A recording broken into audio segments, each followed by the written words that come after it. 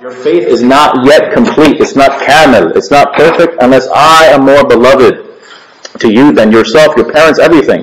And then Sayyidina Umar, he went and he had tadabbur. He thought about this very hard, and he came back to the Prophet sallallahu alaihi wasallam, said, Ya Rasulullah, inni la uhibbuka akthar min kulli shay, hatta nafsi allati bayna jambayya. I love you more than anything, even more than my own self. And the Prophet sallallahu alaihi wasallam said, Al-an ya Umar, Al-an, now your faith is complete. Now your faith is complete. So the path to love is ma'rifah. The path to loving the Messenger of Allah sallallahu alaihi wasallam, or the path to loving Allah subhanahu wa ta'ala, is having gnosis or knowledge of them. And we see examples of this amongst the Sahaba. We have Mus'ab ibn Umair radiallahu ta'ala anhu, who was a celebrity amongst the Quraysh when he was non-Muslim. He was a najm, he was a celebrity. He had a new thoban every day. He was a very young man, very beautiful man. Right? He was a trendsetter. You know, like celebrities, they make trends for people. If a celebrity is doing something with their hair, we want to do that as well. Well, not us, inshallah. But generally people want to copy celebrities. They make taqleed of famous people. That's Mus'ab ibn Umair. And then he became Muslim, and his parents cut him off financially. Completely cut him off. So now, and he was in his teens at the time, 18, 19 years old. The Prophet ﷺ sent him to Al-Habasha, to Abyssinia. He comes back a few years later, he walks into the haram. He's wearing a tattered thobe with patches, and his skin was rough. He was barely recognizable. And the Prophet ﷺ looked at him, and he started crying. Buka'an shadid. He started crying profusely. And he said, لَقَدْ رَأَيْتُ هَذَا وَمَا بِمَكَّةَ فَتًى مِنْ قُرَيْشٍ أَنْعَمُ عِنْدَ أَبَوَيْهِ نَعِيمًا مِنْهُ ثُمَّ أَخْرَجُهُ مِنْ ذَلِكَ الرَّغْبَةُ فِي الْخَيْرِ فِي حُبِّ اللَّهِ وَرَسُولِهِ. Or kama qala alayhi salatu wasalam. He said, verily I saw this person in Mecca, and no one was more blessed by his parents than he was. And then he left all of that for the intention of good and out of love for Allah and His Messenger sallallahu alaihi wasallam. There's many examples of this. The ulama say Salman al-Farsi, who his father was a Zoroastrian, he was a fire worshipper. Salman traveled to Iraq, became a Christian, Allahu alam. He spoke to priests and Christian ulama who told him to go to Hijaz. He walks into the masjid called Quba, and he walks behind the Messenger of Allah sallallahu alaihi wasallam. And the Prophet had firasa, he has basira, he has discernment. So the Prophet knew what he wanted. So the Prophet lowered his thobe a little bit, and bayna katifayhi, in between his shoulders, is an alama, is a birthmark. And when Salman saw that, the ulama say, دخلت في جسمه محبة لرسول الله صلى الله عليه وسلم في جسمه من فوق رأسه إلى تحت قدميه. That the love of the Messenger entered into his body from the top of his head to the bottom of his feet. Right? So this is what we're after here. There's many other demonstrations of love, of the importance of love of Allah subhanahu wa ta'ala and the Messenger of Allah. Of course, we know the story of, or the hadith Qudsi of Allah subhanahu wa ta'ala saying upon the tongue of His Messenger Muhammad, says, my servant does not draw close unto me with anything more beloved by me than his fara'id, than his obligatory acts of worship. This is the most beloved thing to Allah subhanahu wa ta'ala. وَلَا يَزَالُ عَبْدِي يَتَقَرَّبُ إِلَيَّ بِالنَّوَافِلِ. And then he continues to draw close unto me with extra credit, extra prayers, extra fasting, and umrah and things like that, supererogatory acts of worship. Hatta uhibba, until I love him. This is one way of becoming beloved by Allah subhanahu wa ta'ala, doing extra credit.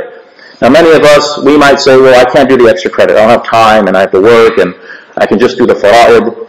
So we take solace in another tradition of the Messenger sallallahu alaihi wasallam, which a Bedouin came to him. He said, Ya Rasulullah, mata sa'a, when is the hour? Right? And the Prophet sallallahu alaihi wasallam, he didn't give a date because no one knows the date except Allah subhanahu wa ta'ala. So he asked him a question. He answered a question with a question, a better question. وَمَا أَعْدَدْتَ لَهَا. What did you prepare for it? لَا شَيْءً. Nothing. And the muhaddithin, or the scholars of hadith, they say this man just did the fara'id. When he says لَا شَيْءً, meaning he just did the bare minimum. But then he said, إِلَّا أَنِّي أُحِبُّ اللَّهَ وَرَسُولَهُ. But I love Allah and His Messenger. And the Prophet ﷺ said, الْمَرْءُ مَعَ مَنْ أَحَبَّهُ. A person will be with those whom he loves. Right? So, if we don't have time for nawafil, then we have to increase in love for Allah and His Messenger. You see. And this is something that we want to attain.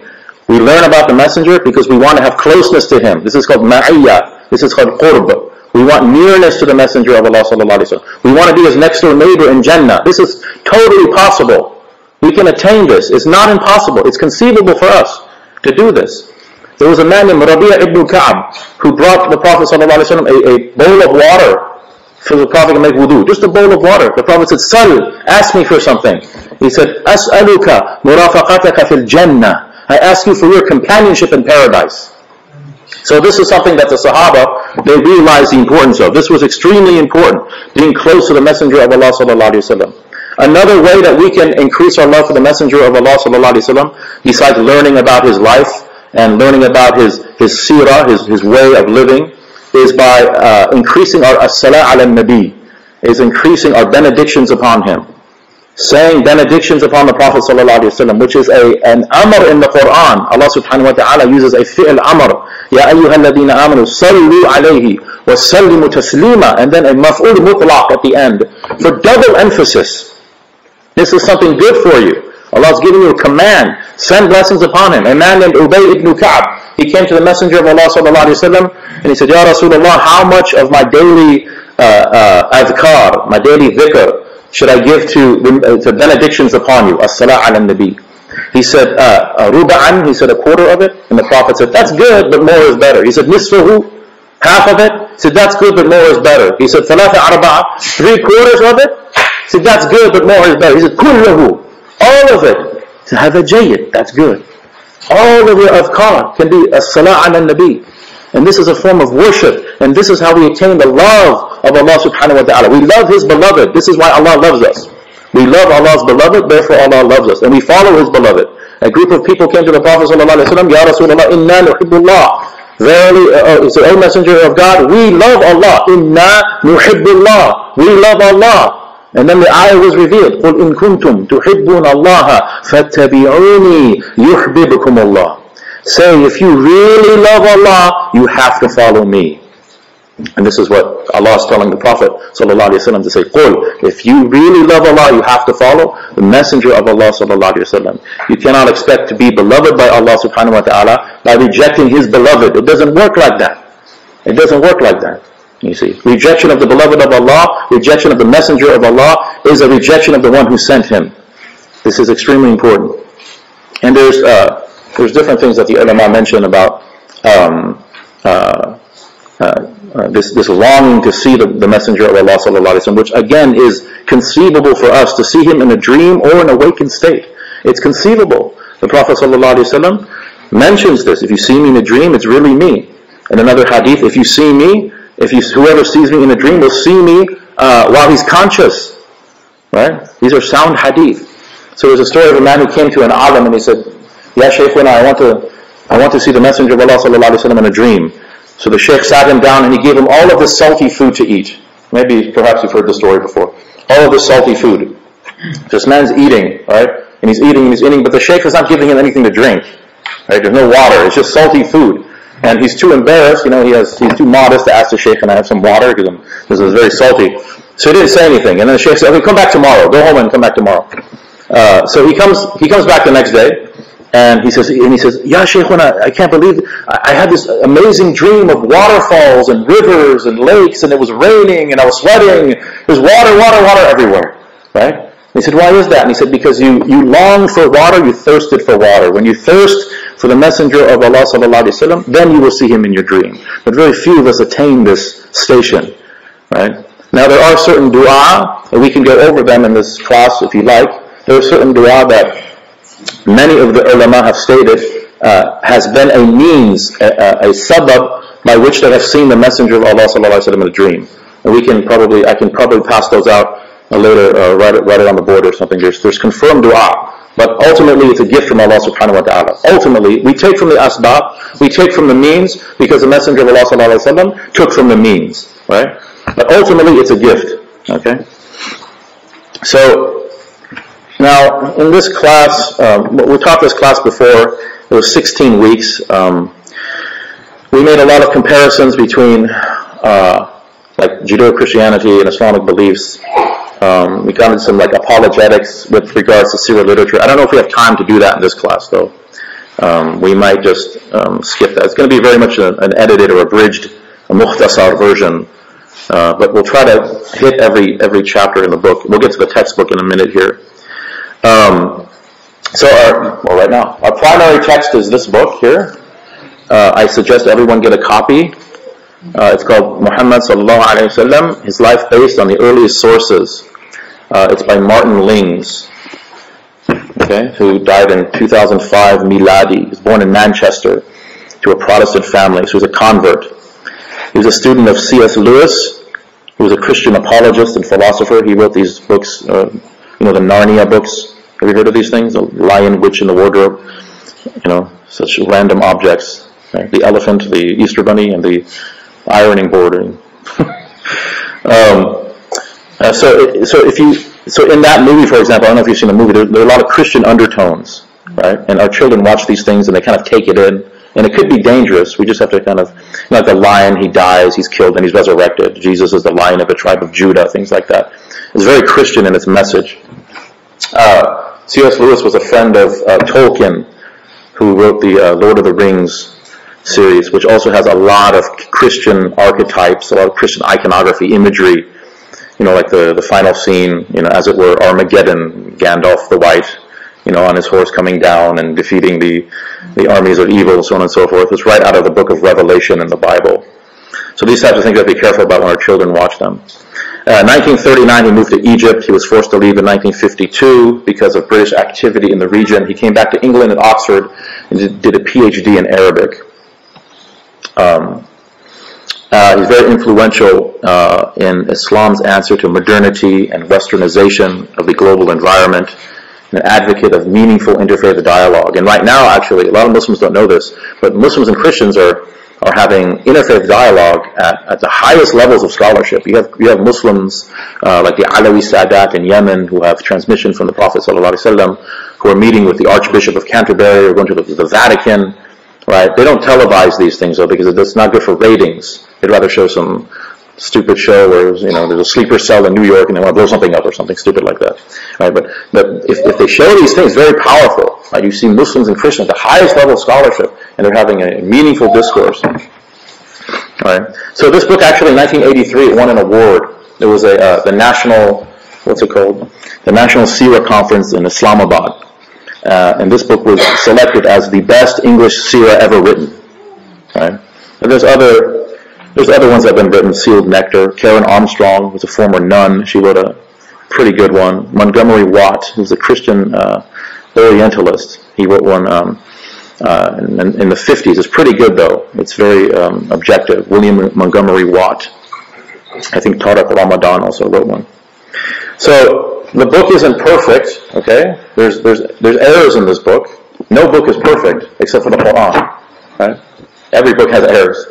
But we're going to use it because it's probably the most correct, and the language is the most eloquent, right? He's a Shakespearean scholar. He knows Shakespeare like the back of his hand, rahimahullah ta'ala. And I say that about Martin Lings, not about Shakespeare. Although he might have been Muslim, I don't know. Sheikh Zubair, right, as Sheikh Hamza says.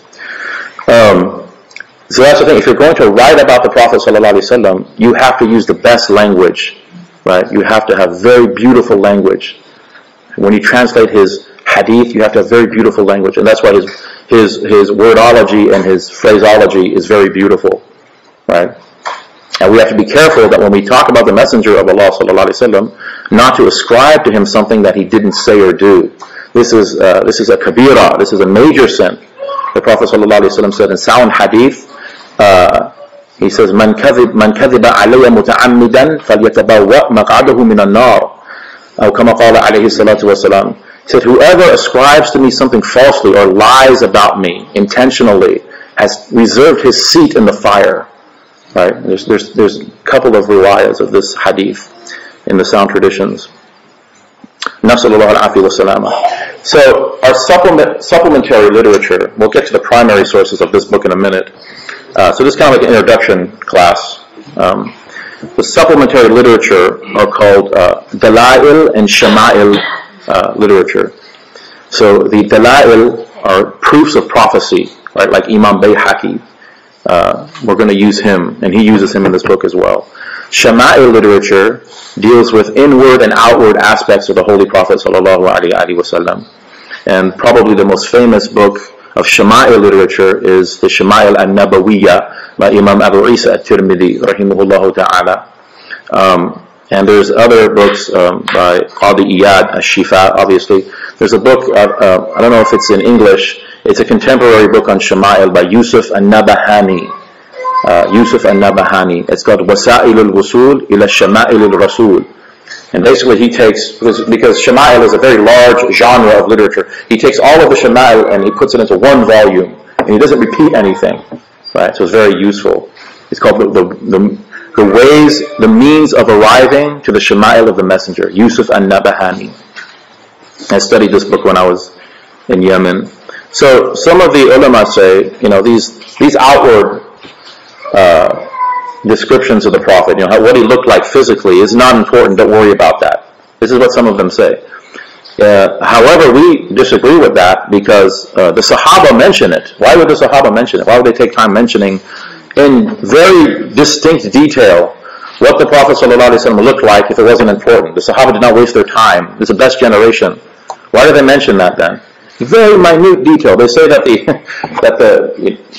toe next to the big toe of the Prophet was slightly longer than his big toe. Why would they mention? Who looked at that and why would they write it down? Somebody saw that and wrote it down because they thought it was important. The most minute detail. They counted, according to the Shama'il of Imam Tirmidhi, they counted 17 white hairs. Somebody actually went up to him and counted 17 white hairs on his head. He said there's 17. Somebody else said no, there's 14. Somebody said I counted 11. Right? So why is this important? It's important because the muhib wants to hear about the mahbub. It's important because the lover wants to hear about his beloved. Right? If you love someone, you don't just want to hear about what they're saying. You want to look at them. You want to know everything about them. Everything about them. Right? This is how the Sahaba felt about the Messenger of Allah sallallahu alaihi wasallam. The ulama said that Fatima az-Zahra died from mahabba of the Messenger of Allah sallallahu alaihi wasallam. Imam Busiri died from muhabba of the Messenger of Allah. This literally killed them. The longing for the Messenger of Allah sallallahu alaihi wasallam. This is the stations that we have to attain. So seerah literature, the word seerah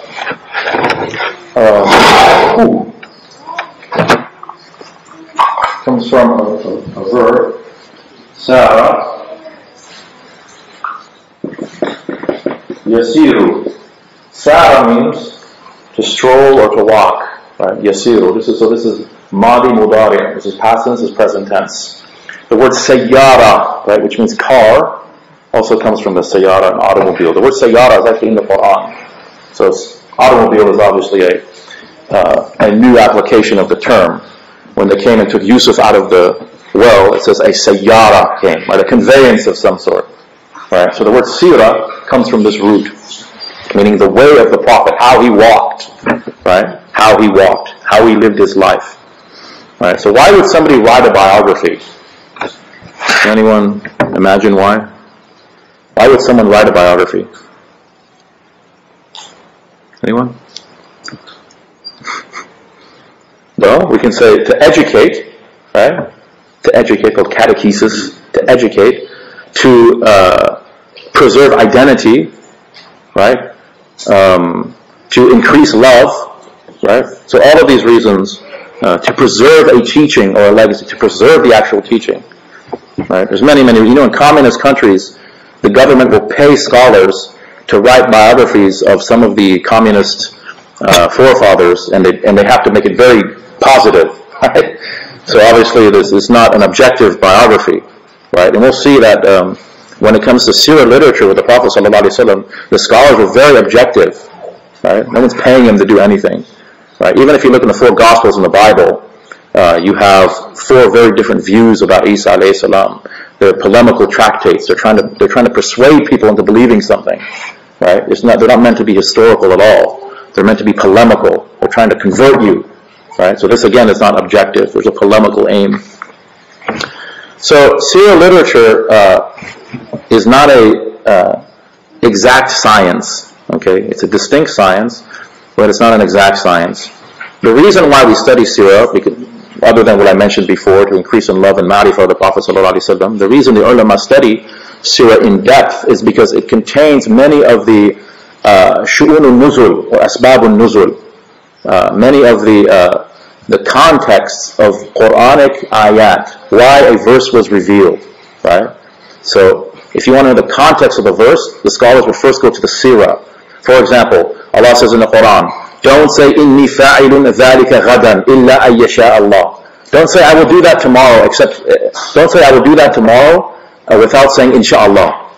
Right? So that's a precept in the Quran. But people want to know, why was it revealed? What was the occasion of revelation? The sha'nun nuzul, right? So then we go to seerah literature, and we find, and we'll study this, inshallah ta'ala, that the Quraysh sent a correspondence to the Jews in Medina, and they said, this person is claiming to be a prophet of the God of Abraham. Can you give us some test questions? We can examine him. And they said, yes. They sent a correspondence back. Ask him about the ruh, the spirit. Ask him about Dhur Qarnayn, right? Ask him about what? Ashabul Kahf. Right? Ask him about these three things. So they asked him about these, sallallahu alaihi wasallam, and the Prophet said, "Inni fa'ilun dhalika ghadan." I'll do that tomorrow. Khalas. And then 15 days go by, and there's no, Jibril alayhi salam does not come, there's no wahi, right? So many of the Quraysh started mocking the Prophet sallallahu alaihi wasallam. You said tomorrow, it's not happening. But many of them started thinking, he's not making this up. He's waiting for something to come. Right? Why would he embarrass himself like that? Right? And then the verse was revealed, don't say, Inni fa'ilun dhalika ghadan illa an yasha Allah. Except if Allah wills. He forgot to say, Insha'Allah. And this is al-a'radul bashariyah. The Prophet ﷺ has isma, he's infallible, but he has human characteristics. And it's conceivable for a prophet to forget something. It's conceivable. To make errors in judgment. It's conceivable. He cannot willfully sin. Right? That's the difference. So this is one of the reasons why we study this as well. Also, the purpose of seerah literature, according to the early scholars like Ibn Ishaq, was to, in At-Tabari, Ibn Jarir At-Tabari, rahimahullah ta'ala, was to collect as many traditions about the Prophet sallallahu alaihi wasallam, as many traditions as they can get their hands on, without expressing any type of value judgment on those traditions. It was just to collect everything they could. Okay? Whether it was strong, weak, whether it was fabricated, whatever they can get their hands on. And then they would let the muhaddithin, the scholars of hadith, actually go through the literature and extract things that had strong sanad. Right? There has to be a chain of transmission. This is extremely important. There has to be a strong, so they didn't pick and choose, they didn't discriminate. Seerah literature is not hadith. We have to be very clear about this. Seerah literature is not hadith. Now they quote hadith in seerah literature. Sometimes they'll quote a hadith. Right? But you have to look at the sanad of some of the stories. Some of the stories have no sanad. Right? They're apocryphal stories. Right? You're not obliged to believe in them. Right? So when we look at hadith, there are three grades of hadith, basic grades of hadith. Okay? There's hadith that are known as hadith mutawatir. Okay? Tawatur. They've reached tawatur. Multiple attestation. In other words, groups and groups of people have reported the same thing about the Prophet ﷺ. Okay? Which makes it impossible for them to have collaborated and conspired to fabricate something. Impossible. There's less than 1,000 hadith that have reached tawatur. Less than 1,000. Denial of a hadith that is mutawatir is kufr. Okay? It has dalil qat'i. Right? It has a firmly established proof. It's equal to Quran. Right? Without a doubt, this is what the Prophet ﷺ said, hadith mutawatir. Okay? For example, an example of a hadith mutawatir is the traditions about asharan mubashirin bil jannah. That there's 10 men that are promised paradise. And the Prophet ﷺ, he promised many people paradise. Many women. Fatima Zahra is a sayyidah, right? She's the master of the women of paradise. He heard the footsteps of Bilal ibn Rabah in paradise. Hassan and Hussein, the leaders of the youth in paradise, right? But these 10 men is established through dalil qat'i. It's a tawatur tradition. That means groups and groups of people from all over the Muslim world are reporting the same thing, right? So anyone who says hasha lillah, that one of the caliphs that preceded Imam Ali was died upon nifaq or kufr, this is kufr to say that, because this is established through dalil qat'i. Okay? The second grade of hadith is hadith sahih, also called hasan, okay, which is a strong, sound hadith. Denial of such a hadith is not kufr, but it's very ill-advised to do that, because probably the Prophet ﷺ said this hadith. Okay, so mutawatir hadith are used to formulate creedal statements, aqidah. Okay, mutawatir hadith. They're also used for sharia, for legislation. They're also used for advice, general counsel to Muslims. Tawatur. Sahih hadith are not used for creed.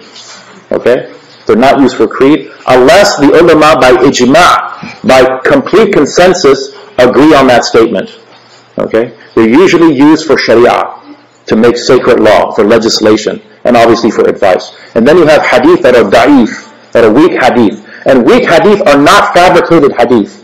That's a different category. Some people say, don't quote weak hadith because it's probably wrong. No. Weak hadith, as one of our teachers said, is like a C- or a C. Right? If you get a C- on a test, you pass the test. It's a bad grade.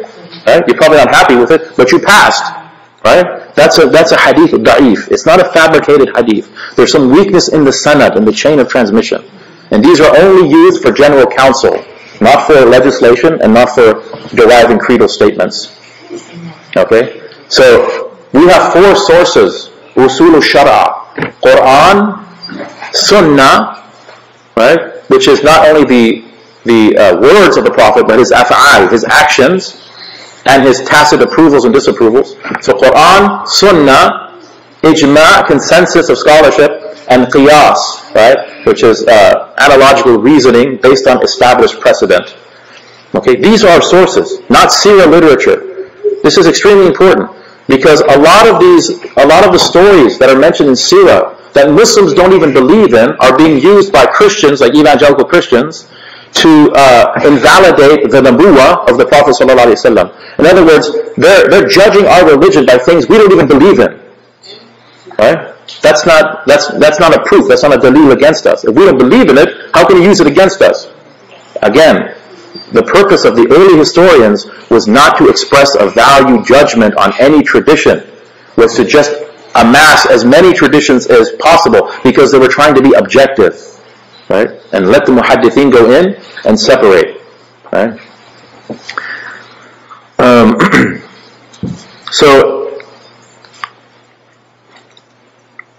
So you might come across a story in seerah literature that has no sanad. It just comes from nowhere. It comes from Israeliyat tradition. It comes from Jewish tradition, right? It might be true, right? But you don't have to believe it. There's no sanad. It's just a story. Okay? So that has to be made clear. You can quote it. It's permissible to quote from, you can quote from the Bible and things like that, as long as it doesn't contradict your aqidah. You can quote it and use it as an example.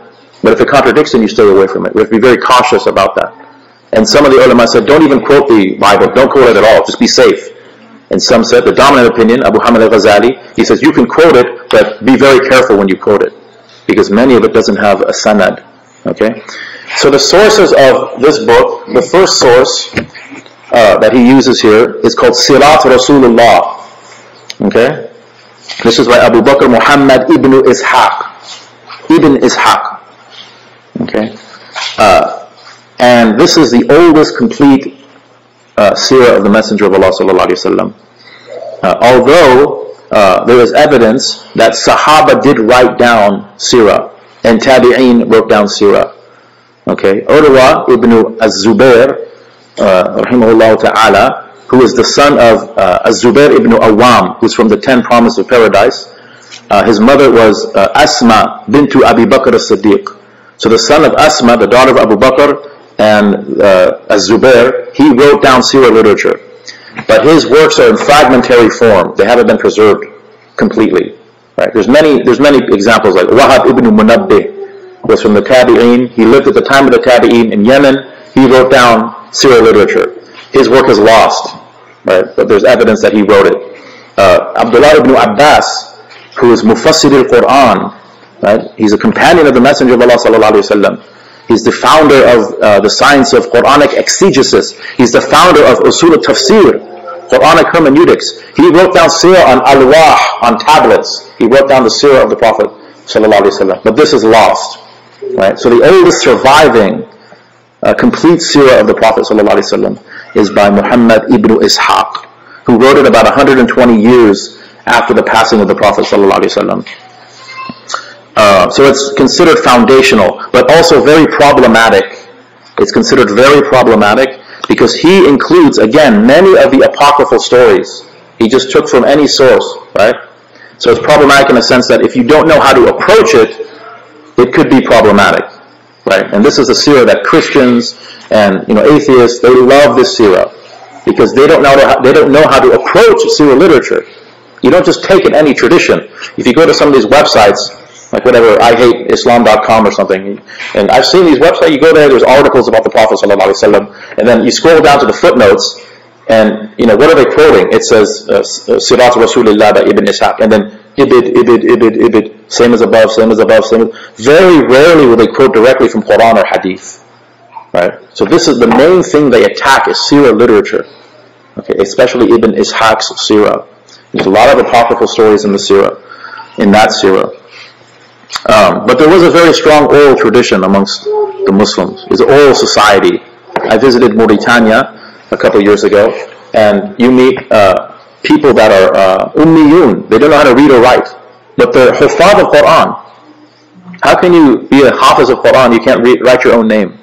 Because it's very auditory, right? It's a very oral culture. The shaykh will sit in front of him, and he'll recite to him, and he just repeats, and he's got it. That's it, right? So there's still, and it's a pre-modern society. Mauritania is kind of out in the middle of nowhere, right? But there's still societies like this. There's a very strong oral tradition. Okay, they say that the knowledge of the Salaf was in their breasts. Imam Shafi'i would point to his chest. This is where my knowledge is, right? So he didn't carry on his books. We know the famous story of Imam Ghazali when he studied in Nizam al-Mulk. He studied under Juwayni, Imam al-Haramain, right? He was a most learned professor, Abu Hamid al-Ghazali, right? He's coming back from Samarkand, and he's a group of brigands, right? Robbers. They rob him, right? And they want to take his books. And he says to one of them, "Don't take my books, that's my knowledge." And he says, "This is your knowledge? What kind of knowledge do you have that the likes of me can take it from you? You're not a scholar." Right?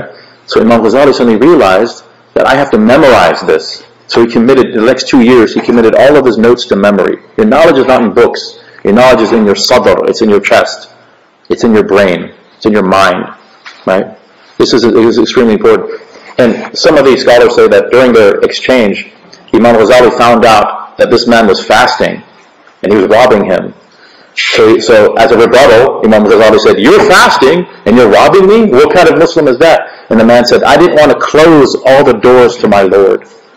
I didn't want to close off all the doors to my Lord." So Imam Ghazali even learned a lesson from that. And it's said that many years later, Imam Ghazali was making tawaf around the Kaaba, and he found a man that was clinging to the kiswa. He was clinging to the curtain of the Kaaba and was crying, and it was the same brigand. Right? So Allah subhanahu wa ta'ala, so you leave a door open to Allah subhanahu wa ta'ala. You don't close the doors off. So, of course, in Christian history as well, there's also a strong oral tradition, like the Gospel of John was written in 110, about 80 years after Isa alayhi salam. The difference, however, is that Christians believe the Gospel of John is the Word of God, whereas no Muslim believes that Sirah is the Word of God. And the Gospel of John, written in Greek, which is not the language of Isa alayhi salam, by an anonymous person, right? Whereas we know this is written in Arabic, and we know who wrote it, Ibn Ishaq, Ibn Hisham, so on and so forth. There's a major difference. Now, the 3 errors in this book that I'll say now, just to keep in mind, and this is probably something that he did kind of just to make it easier for Christians to understand, I think. He equates Isa alayhi salam in the Christian tradition as being the Logos, right, which is a divine incarnation, an avatar. He equates that with the Quran. He says Jesus is the Word made flesh, the Quran is the book made word, or the Word made book, right? So this is true up to a point. We believe the Quran is uncreated, and the Christians believe that Isa alayhi salam is uncreated. But Christians also believe that Isa alayhi salam is God, hasha lillah, and that he's separate and distinct from Allah subhanahu wa ta'ala, or the Father in heaven, whatever you want to call him, whatever the Christians call him. Right? Whereas we don't believe that the kalam of Allah subhanahu wa ta'ala is deity in and of itself. It's an attribute of Allah subhanahu wa ta'ala. So that's something to be careful about. The other thing he mentions is at the Fath Mecca, he says that the Prophet sallallahu alaihi wasallam, and I wouldn't know where he's getting this from. He obviously he has a source of some. He didn't just make it up. We have a good opinion of him, rahimahullah ta'ala. He's a very blessed man. Martin Lings was also known as Sheikh Abu Bakr al-Siraj, rahimahullah ta'ala. That was his Muslim name, Sheikh Abu Bakr al-Siraj. He died about 5 years ago, rahimahullah ta'ala. He says the Prophet sallallahu alaihi wasallam, he destroyed all the idols except an icon of Maryam and Isa. He left that in the Kaaba. So this is not true. He didn't leave anything. He didn't leave any iconography in the Kaaba. Okay.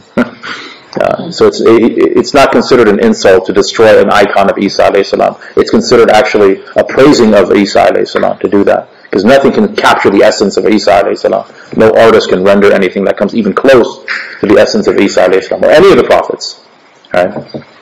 The other thing he mentions is, and he implicates this, is that when the marriage of the Prophet sallallahu alaihi wasallam to Zainab bintu Jahsh, is when the Prophet sallallahu alaihi wasallam sees her and then suddenly he's enamored with her. Right? So this is something that we reject completely. He implies that's what happened. All of the marriages of the Prophet ﷺ are by command of Allah subhanahu wa ta'ala. Okay? وَالنَّجْمِ إِذَا هَوَى مَا ضَلَّ صَاحِبُكُمْ وَمَا غَوَى وَمَا يَنْتِكُ عَنِ الْهَوَى إِنْ هُوَ إِلَّا وَحْيُ يُوحَى عَلَّمَهُ شَدِيدُ الْقُوَّةِ. That the Prophet ﷺ does not speak from his hawa, from his own caprice. He doesn't make decisions based on his own hawa, right? His own emotions, his emotional state, right? This is extremely important. So when we get to that, so these are three problematic aspects. Again, no book is perfect except the book of Allah. Right? So mistakes are inevitable. Now, in addition to Ibn Ishaq, there is a mukhtasar of Ibn Ishaq, which is much more reliable. It's called the Mukhtasar of Abdul Malik ibn Hisham. It's 3 volumes. Ibn Hisham. And basically he went through Ibn Ishaq and removed a lot of these stories that were causing a lot of controversy amongst the early Muslims that Ibn Ishaq took from sources that were not sound. Right? So this is the most popular seerah probably in the world, is the seerah of Ibn Hisham. Okay? For example, he removes the story recorded by Ibn Ishaq, the satanic verses story. Right, there's a story, and we'll talk about that inshallah. But this is rejected by, Abu Bakr ibn Arabi, Fakhruddin al-Razi, Ibn Taymiyyah, Ibn Kathir, Qadi Iyad, go right down the line. Right? Complete fabrication. He also quotes, and this is, if you get the book, this is at the end. The new copies have this at the beginning. So there's a page here called Key to References. Okay, so these are his sources. Okay, so he's not like making things up. Right? He has sources here. Okay, so he says here, he also quotes from Ibn Sa'd. It's called the Tabaqat. And then also from Muhammad ibn Umar al-Waqidi, Kitab al-Maghazi, which is a chronicle of the military expeditions of the Prophet ﷺ. Also quotes Akhbar Mecca by Azraqi, and then Ibn Jarir al-Tabari, Tarikh al-Rusul wal-Muluk, right, the Annals of At-Tabari, right, which is extremely important work as well. It's a famous exegete mufassir of the Quran. And then obviously he quotes from 8 traditional books of canonized hadith. He quotes from the sound 6, right? As-Siha as-Sitta. Who can name the sound 6? Who can name the sound 6? You ever heard of sound 6? What are they? I'll give you the first one. Bukhari, Muslim, Tirmidhi, Ibn Majah, good. 2 more. Abu Dawud, good. And An-Nasa'i. He also quotes from the Sunan of Ahmad ibn Hanbal, okay, which is a great scholar. He's a mujtahid, right? And Darimi, Imam Darimi. So these are the 8 books of hadith that he quotes. He tries to stay within the Sahih tradition, right, the strong hadith, and the mutawatir hadith. Finally, there is an occasional reference to Bayhaqi, Kitab al-Sunnah al-Kubra, and the Mishkat. He says it was written by Baghawi, but that seems to be an error. The Mishkat was written by Khatib Tabrizi. It's about 6,000 hadith. It's a very beautiful book, the Mishkat. So, we'll take a few minutes now. What time is Isha? 10 o'clock. 10 o'clock? Okay. We'll do this on the board then. Next time, inshallah, we'll do a historical overview of what the world was like at the time of the birth of the Prophet ﷺ, and why it was so necessary. The world was literally in chaos. What was happening in Europe was unbelievable. There was barbarian hordes everywhere, pillaging and plundering. It was just an unbelievable, the Dark Ages, right? So we'll talk about that. We'll quote from a Christian scholar who's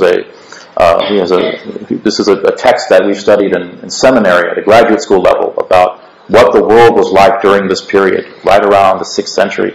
But before we do that, it's important for us to know the lineage of the Prophet ﷺ. So many of you I've already given this to you.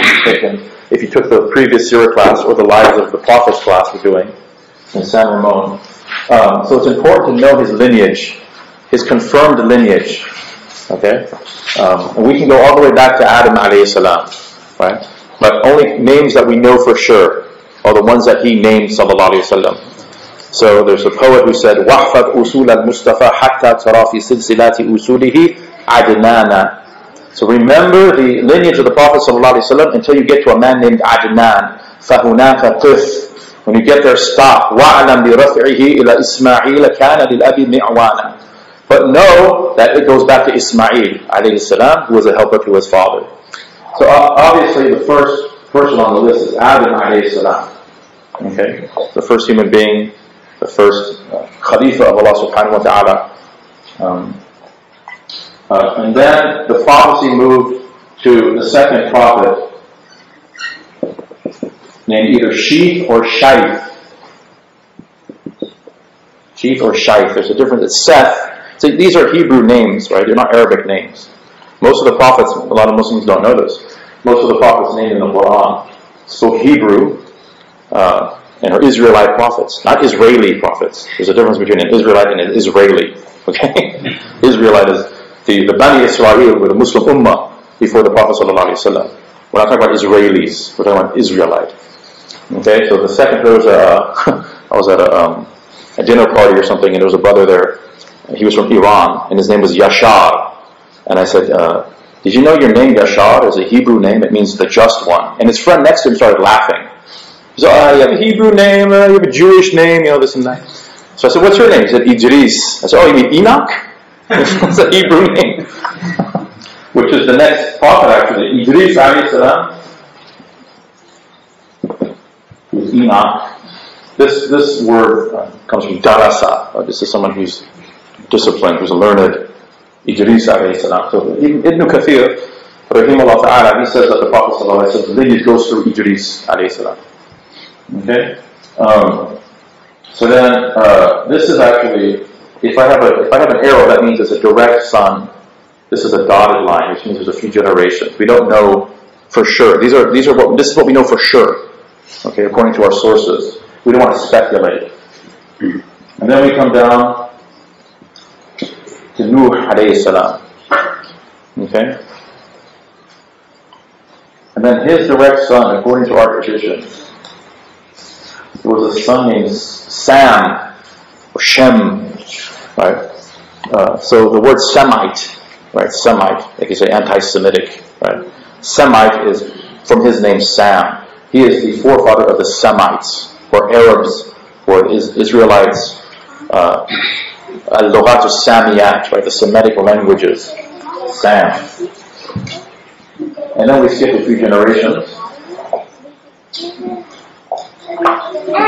And we have Ibrahim alayhi salam. Okay?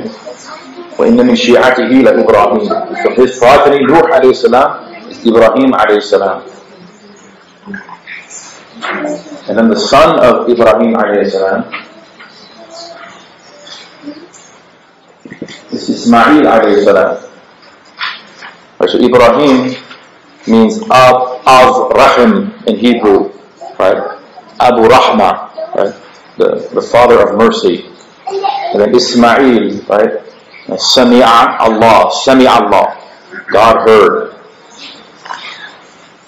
Now, after this point, the Prophet ﷺ did not mention anyone until Adnan.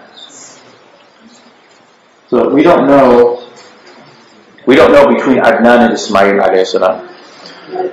Although some of the scholars, they speculate that there was a man named Kedar, who was the son of Ismail, and the reason why they say Kedar is because there's a figure named Kedar in the Bible, who's a son of Ismail, who was very prominent. And the word Qaidar in Hebrew is used synonymously with Arab. So he was a very important figure in the Bible. Allahu A'lam. So we'll just put that in parentheses. So this is speculative, we don't know. Okay. So after Adnan, we have Ma'ad. Adnan, Ma'ad. Does anyone know the lineage? Usually children know this.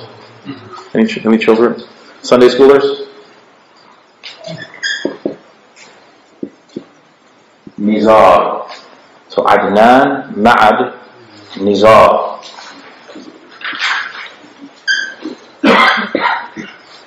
Mudar. Adnan, Ma'ad, Nizar, Mudar.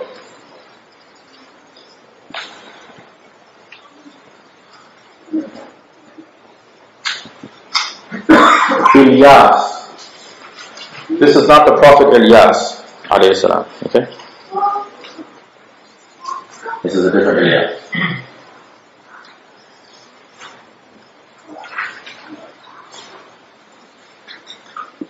After Ilyas,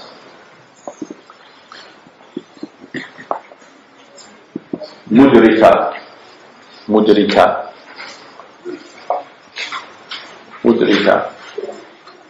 Like we said, we love the Messenger of Allah sallallahu alaihi wasallam, so we want to know everything about him.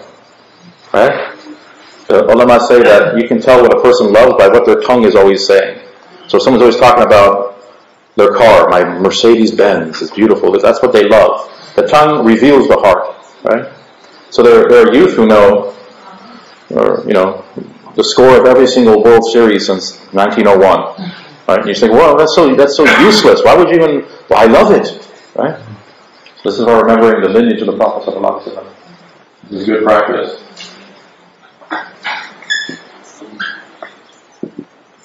Khuzaima, Mudrika, Khuzaima, Kinana.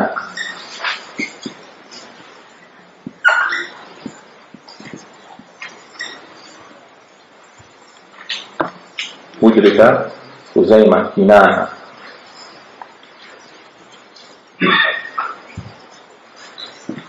An-Nadru.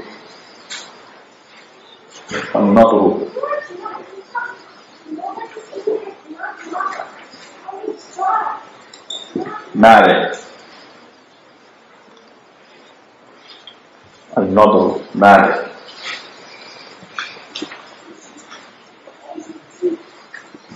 Fihr. What's another name for Fihr? Who's Fihr? He's known by a more famous name. So anyone know? Good guess. Not Husay. Quraysh. Fihr is Quraysh.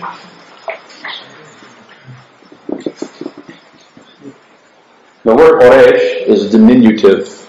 It's on a scale called tasghir, like Hassan and Hussein. It's diminutive. Qarasha means to bite. A qirsh is a shark. So Quraysh is a nickname. It means a little biter.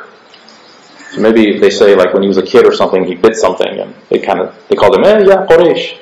So it kind of stuck with him. But his real name is Fihrun ibn Malik. Quraysh. This is the qabila of the Messenger of Allah sallallahu alaihi wasallam. His qabila is called Quraysh. Ghalib.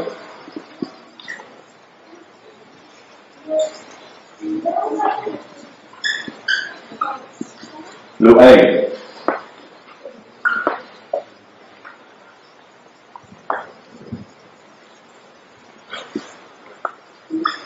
Ka'b.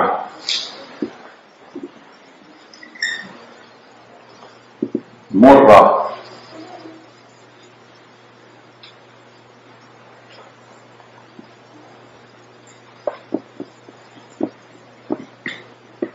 Kilab.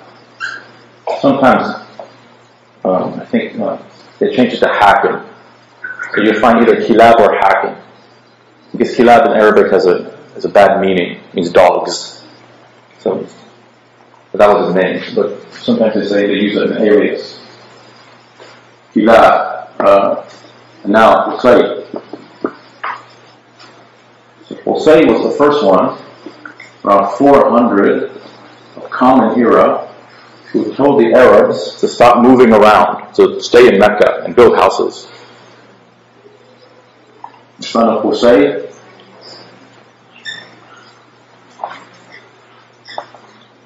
Abdul Manaf.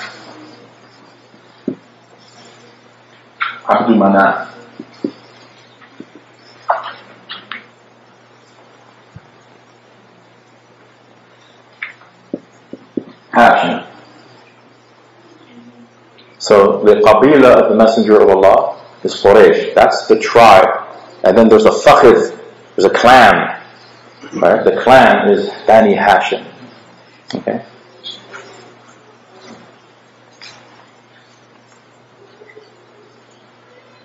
In Hashim, you have Dr. Hashim.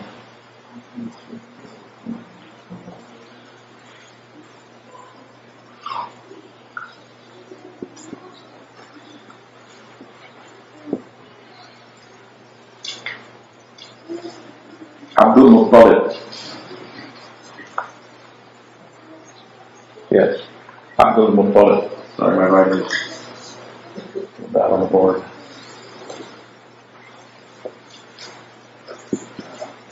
Abdullah.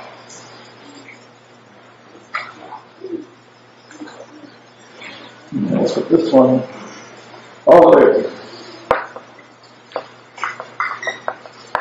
And then the Prophet ﷺ. Okay? This is his known lineage. Names we know for certain from tradition. And of course, I mean, we can go further. Abdullah had a brother named Abu Talib. Right? He has a son named Ali. The Prophet ﷺ has a daughter named Fatima. They marry with Hassan and Hussein. And then they have their own lineage. Okay, we'll stop at that point, inshallah. If there are any issues or any questions now, we can take them or comments. If not, next time, inshallah, we'll start with the historical context, and then also read the first. If you get this book, you have to get the book. I mean, it's not mandatory, but read the first 2 chapters.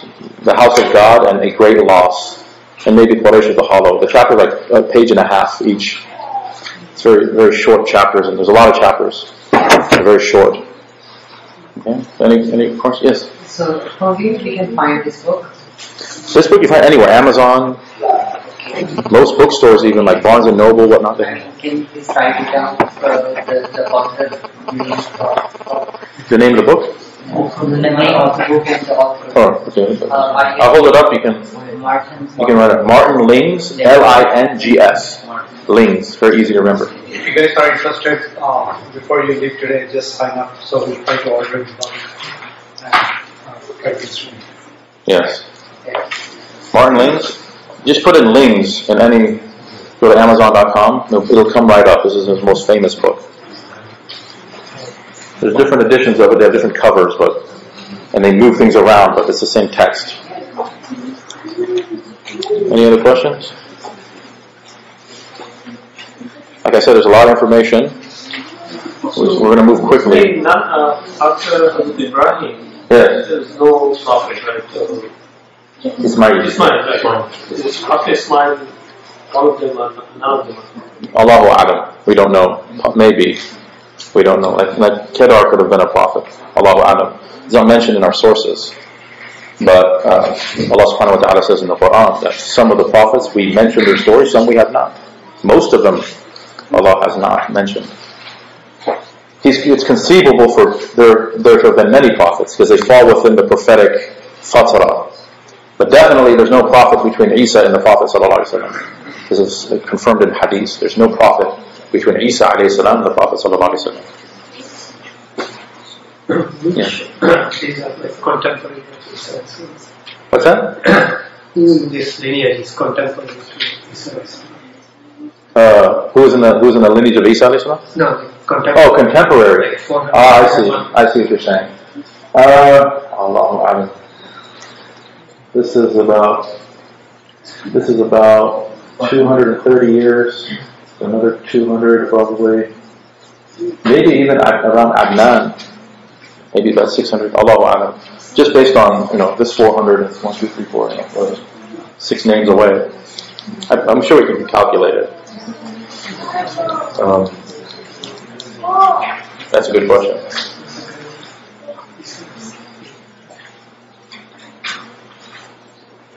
Hopefully it wasn't boring. Like I said, it's a class. It's religion isn't play and amusement. It's serious business. We can have fun doing it, and it depends. It's just the way we're socialized. As people need to be entertained and whatnot. But people find different things entertaining. I can sit with a sheikh for 5 hours, and he can explain in a very monotone voice about the sifat of Allah, and I will be enthralled for 4 hours. But for other people, it takes a little song and dance, and so I'm sorry if I'm kind of boring, but this is information we have to learn. I can't learn it for you. It's like with the Arabic class. People say, you have to do this and that, and then you have to do the work. You have to memorize. It takes work. Okay. So I encourage the children to, because the brain of a child is like a sponge. It's ready to absorb. It's very easy to learn things when you're a child. Learn languages is very easy. Learn information like this. So I encourage the children to come and take notes as well. It'll make it much better. And if you have obviously non-Muslim friends that want to learn about the Prophet ﷺ, they're welcome to come, as long as it's okay with the masjid board. I don't mind anyone coming in. I go to places, I do lectures, and I see non-Muslims or people that look very strange, and they're probably, working for some agency or something, but we have nothing to hide. We're teaching love and peace and